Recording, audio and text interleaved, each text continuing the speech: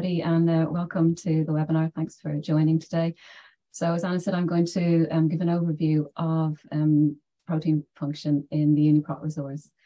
So the talk is divided into two parts. So in the first part, I'll give an introduction to the resource, and I'll also explain how we add information to UniProt.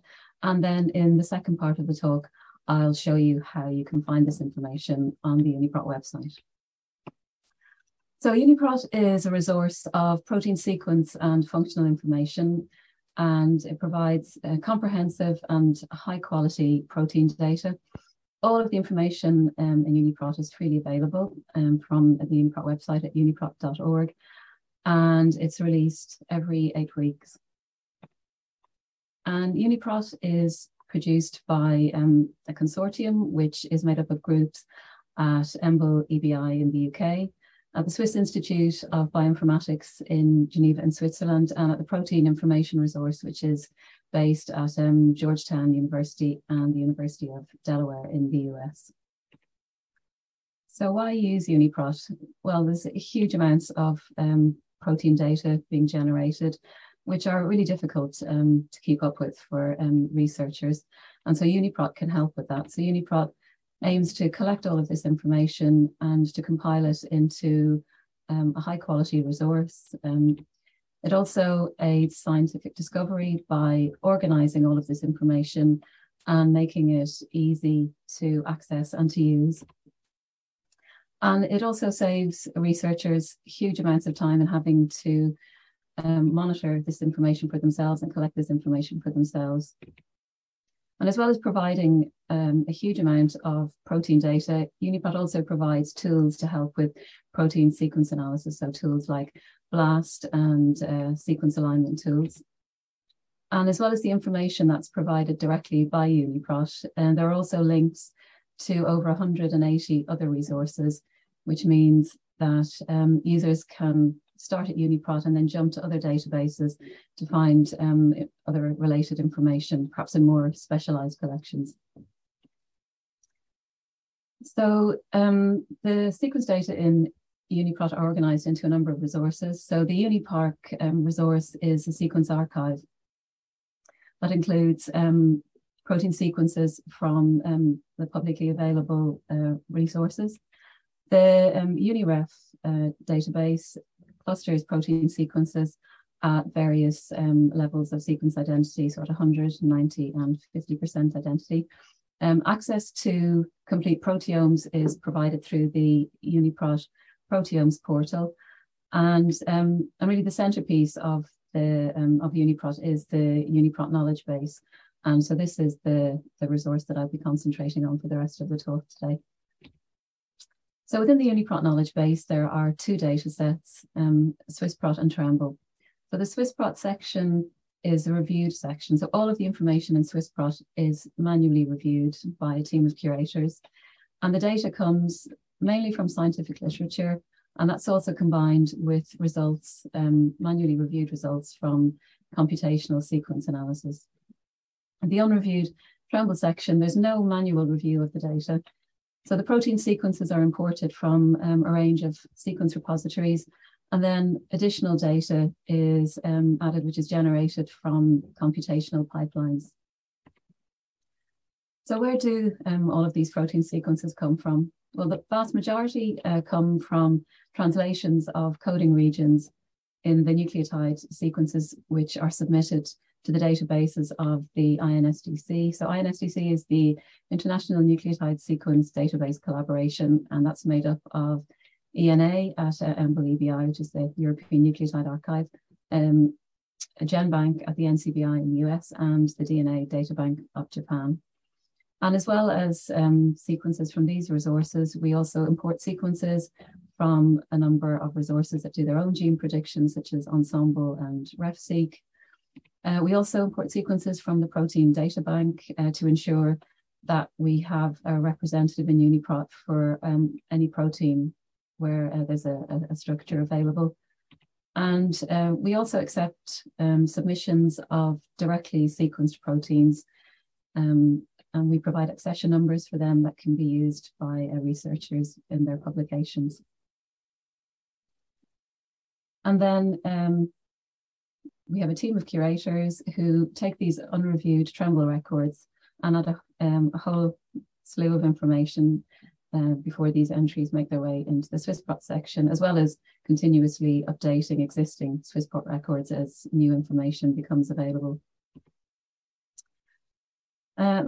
So UniProt, like I say, provides a huge amount of information, but it is a sequence database. And so there is a lot of effort put into making sure that the sequences that are provided are as accurate as possible.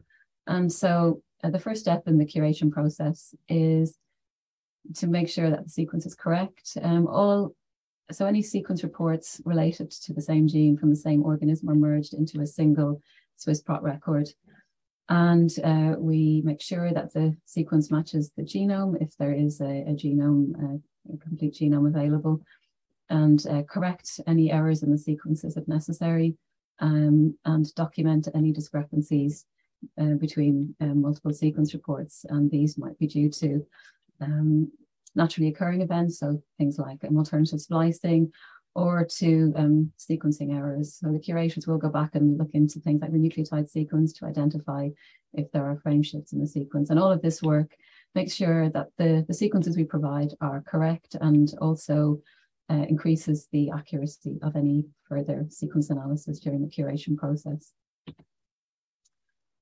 So we use a range of sequence analysis programs to predict various regions and sites of importance within the protein sequence. So things like post-translational modifications, transmembrane regions, identification of important domains within the sequence. And all of the predictions are manually reviewed, and only relevant results which make biological sense are selected for inclusion. And these predictions are coupled with experimental data that's extracted from the literature to provide a complete overview of the important features of a particular protein sequence. And a huge part of the curation process is literature curation. And this is really important because during this process, published results from the scientific literature are extracted and converted into a format which can be both easily understood by users, but is also computationally usable. And data is combined from multiple papers and also from other sources. And it allows us to highlight any conflicting data, and we can correct any potentially erroneous data and provide a complete overview of a particular research area. So during the curation, the literature curation step, experimental findings from the literature are evaluated, and all of this information is compiled into a comprehensive report to give an overview of protein functional information. And where possible, the information is represented using controlled vocabularies. And all of the information that's extracted from the literature is linked back to the original publications so that it's clear where the information has come from. So how do we find literature? So we have a number of ways that we look for papers to add to the resource. So we monitor new publications coming out in a number of high impact journals. And we also have a very active user community who often suggest papers to add. We make use of papers in what we call our additional bibliographies. These are papers that haven't been curated by the UniProt curators, but are pulled in from other resources. We also allow, we have a tool that allows for community submission of literature, and I'll say a little bit more about that later. We search literature databases, and we also make use of text mining tools. So two of the tools that we have been using are Pubtator and LitSuggest. Both of these are text mining tools that have been developed at the NCBI, and we use Pubtator for our weekly literature triage. This really helps us when we're looking through these high impact journals to quickly identify relevant papers for curation.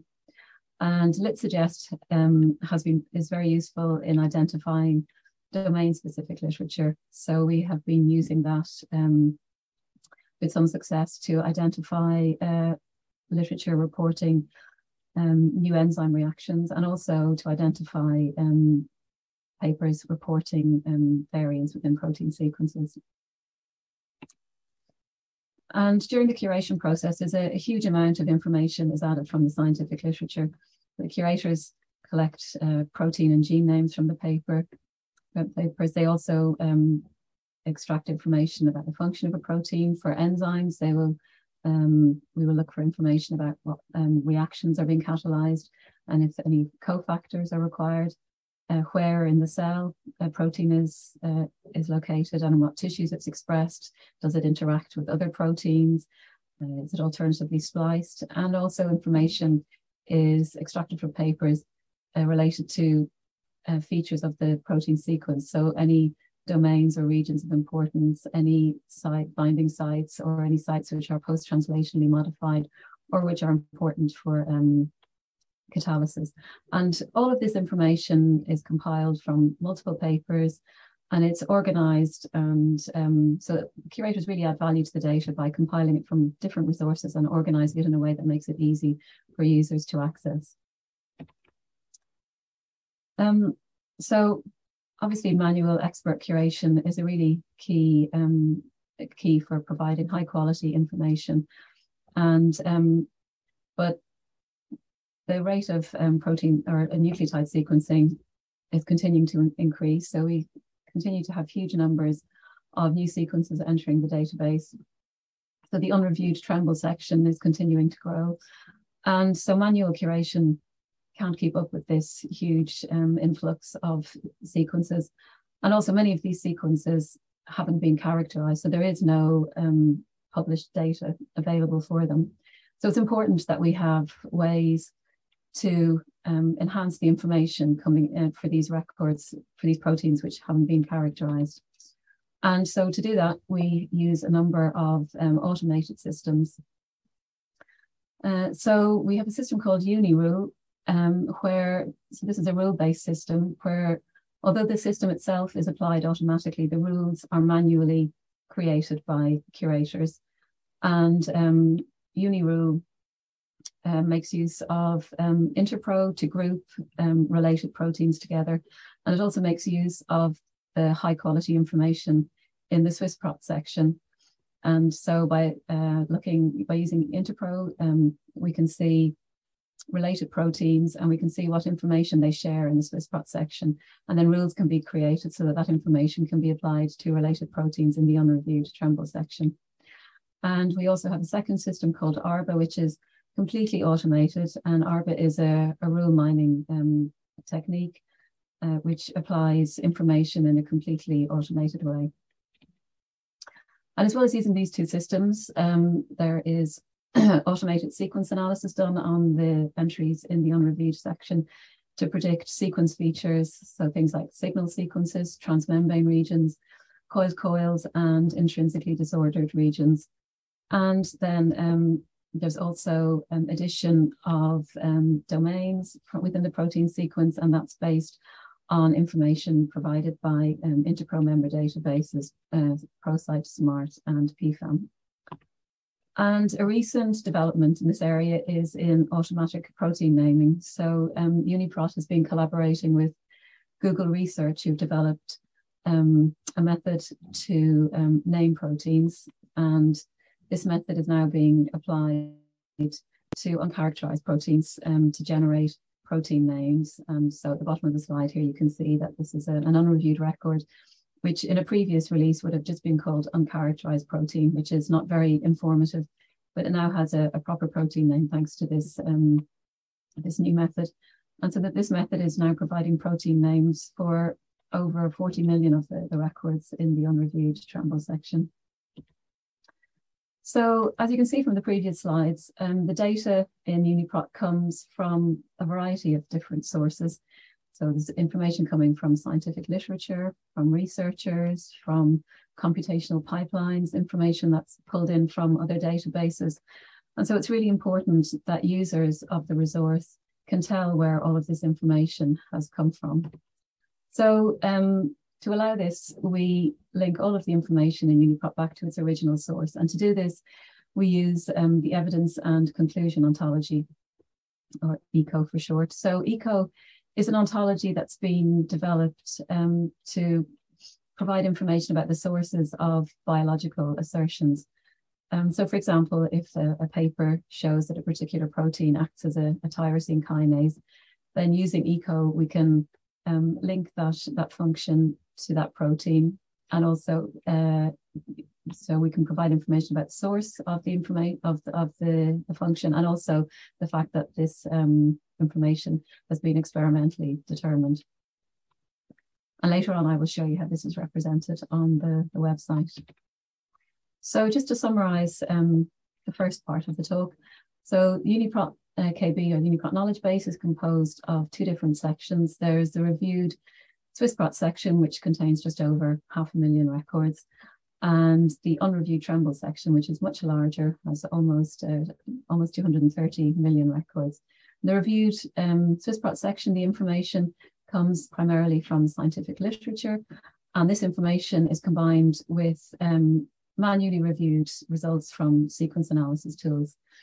Whereas in the unreviewed Tremble section, the information is completely automatic. It comes from a number of different pipelines, including our UniRule and Argo pipelines, as well as further automated sequence analysis.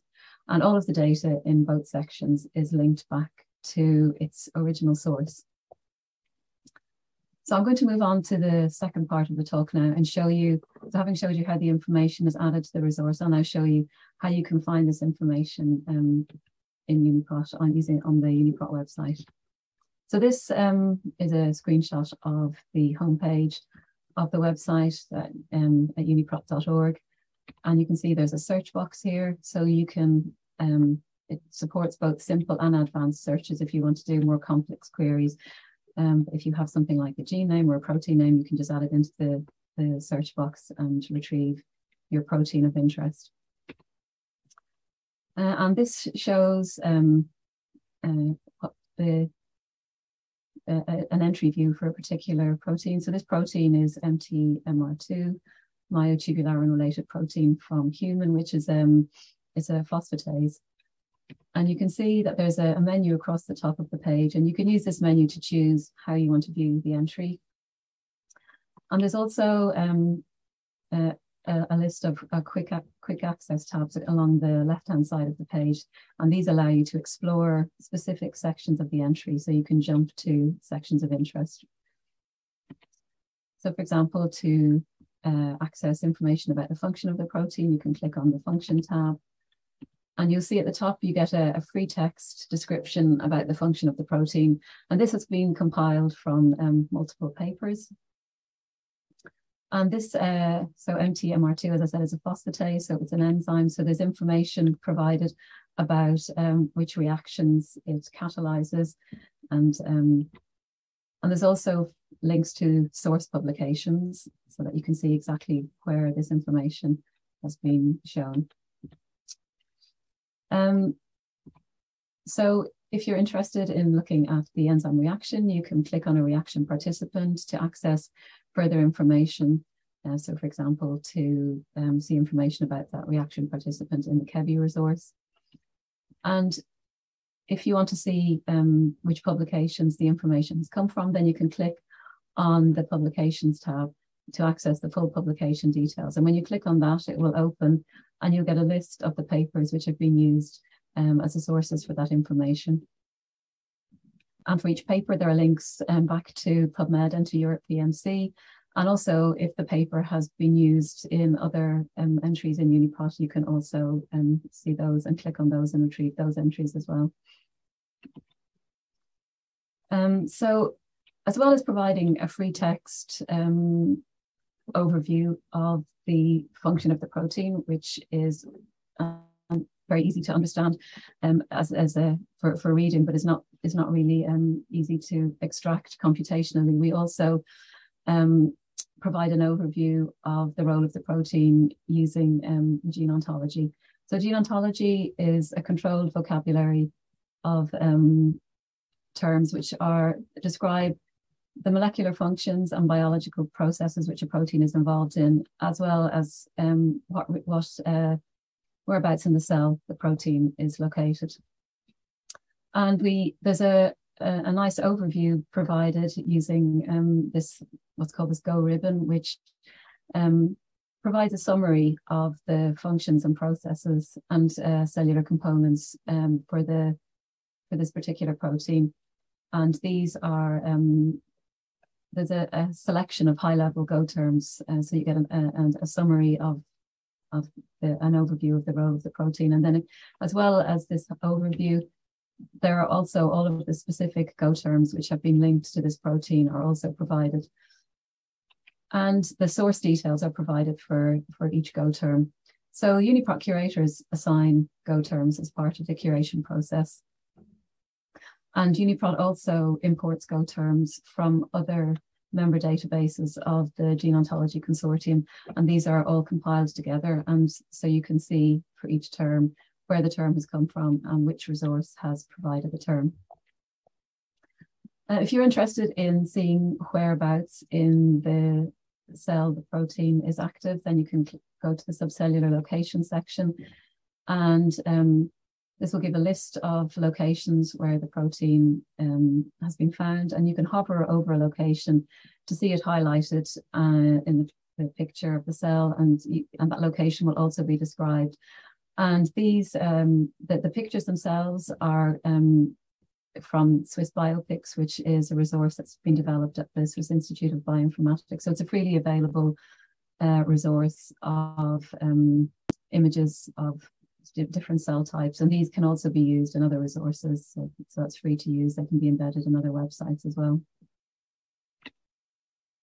If you're interested in where which tissues a particular protein is expressed in, there are links provided to specialized expression resources, and UniProt curators also capture this kind of information from the literature. And if you're interested in going further, you can click on a particular link to another database. So in this case, this is the Human Protein Atlas, and you get a nice overview of whereabouts in which tissues this protein is expressed. There's also information provided in the disease and drugs section about any diseases that a particular protein is involved in. So in this case, MTMR2 is a variant in this protein cause a disease called Charcot-Marie-Tooth disease, which is a disorder of the peripheral nervous system. So there's a description of the disease itself with links to the MIM resource. So as I say, so you can find information about these diseases which are associated with genetic variants. And the genetic variants themselves are also provided in there's both a graphical overview and a table view. You can filter the variants based on their consequence and also on their provenance. So these variants consist of variants which are captured from the literature by UniProt curators and which are also incorporated from large-scale variation resources. So UniProt, in addition to capturing this information from the literature, pulls in variants from a number of other variant databases, and all of this is compiled together.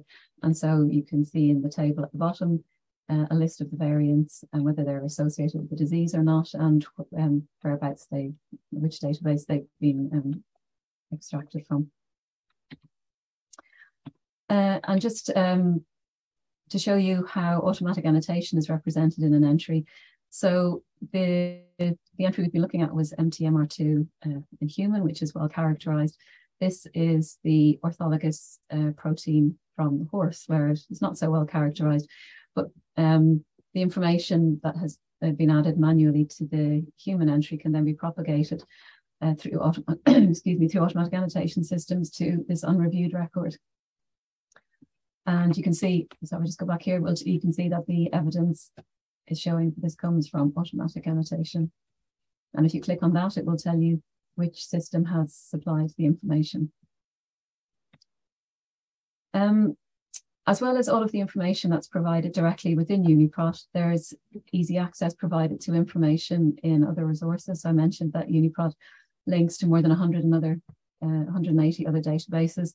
So by clicking on this external links tab at the top of the page, you'll be taken to a list of links to a whole host of other databases.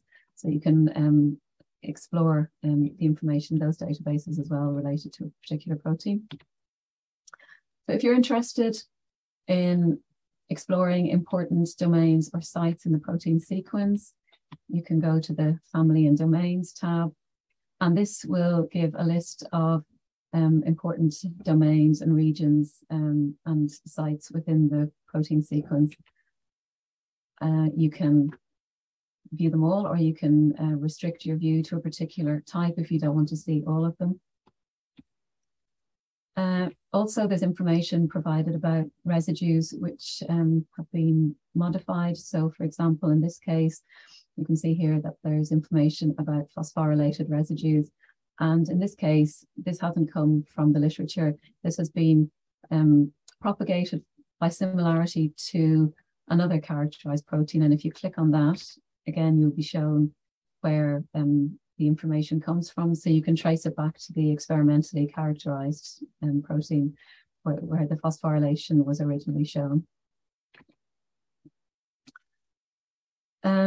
Another way to view, a really nice way to view all of the protein features together is to use the feature viewer. And there's a link provided again in the tabs across the top of the entry. And this is a graphical viewer for sequence features, which shows all of the features together in a single view. So for example, here you can see that there's an active site at residue 417.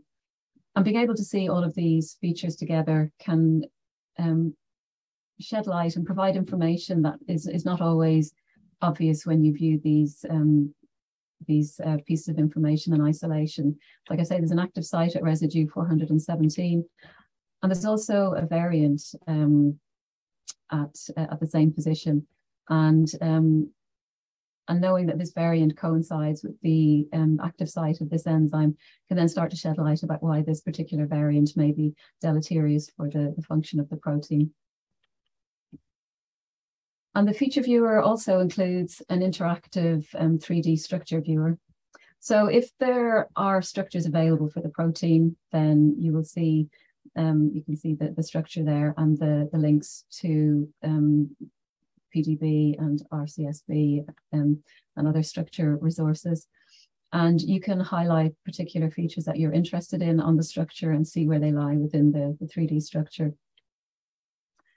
If there's no structure available for the protein, then you can view if it's available, the AlphaFold prediction. So for example, we just moved to a different protein here, Clarin-2, where there is no available structure. So in this case, the AlphaFold prediction is being shown so that you can still get an overview of the 3D structure of the protein, even if there is no experimentally solved structure.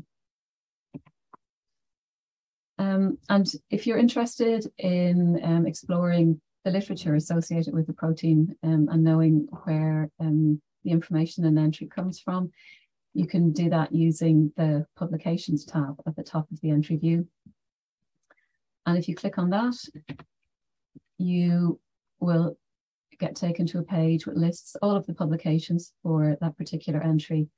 And these are divided into two sections. So there's the list of papers which have actually been curated by the UniProt curators, and these are the papers that have been used as sources of information in the entry.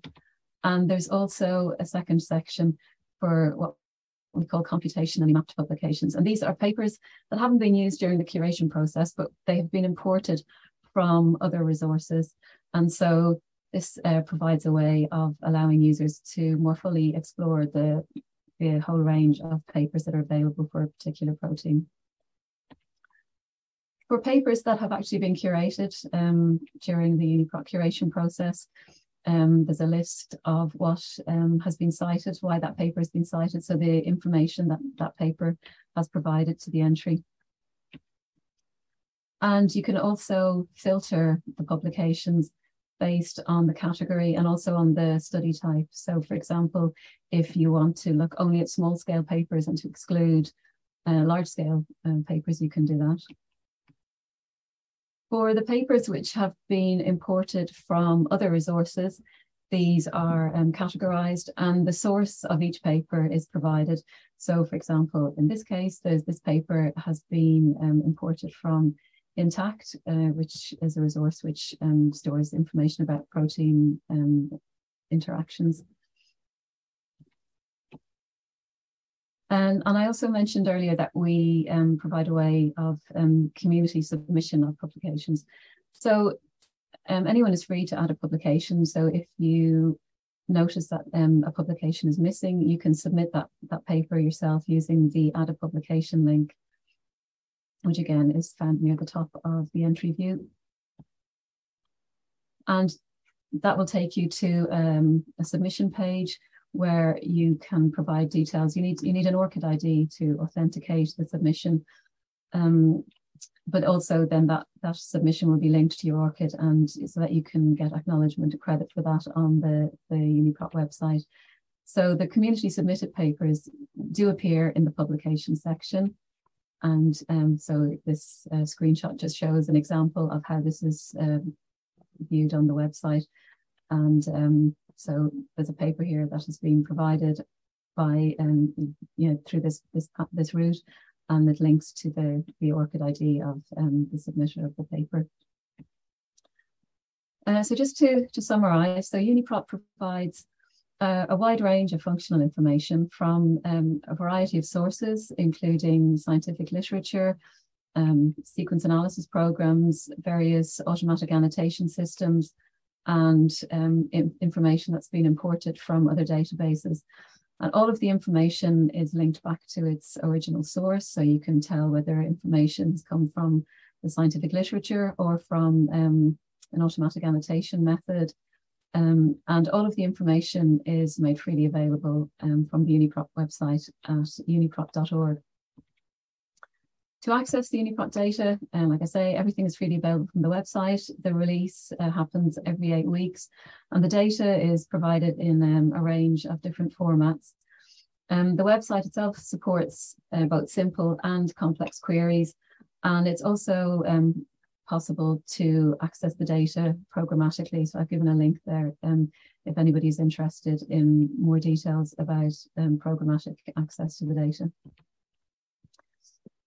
If you want to keep up with the developments in UniProt, we do have a blog where we regularly publish articles about interesting new things that are happening in the resource, and we're also on Twitter and on Facebook. To get help with anything, if you're stuck with anything on the website, there is a help link in the top right-hand corner, and also down in the center of the homepage and on every page of the website. And there's also a feedback form, so if you have any feedback on the website itself, you can provide that there.